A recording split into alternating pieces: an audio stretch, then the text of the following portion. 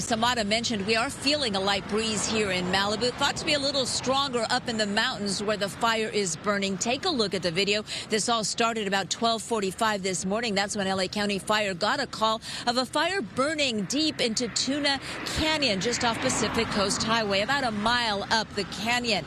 The fire in very steep and rugged terrain. It was about a quarter of an acre then. It has now grown to about 5 acres. There are 150 firefighters on the ground and in the air with 3 helicopters. This has been an aerial assault because, again, the area is so rugged and it's very hard for ground crews to get to it. Now, there is concern the fire could continue to move towards the ridge. That's why they're giving it their all with the helicopters, the water dropping choppers. Of course, this is a story we're going to be following right here on Good Day LA. Right now, no structures are threatened. There are no closures on Pacific Coast Highway. And if anything changes, we'll keep you posted right away. Reporting live, I'm Gigi Graciette. Back to you.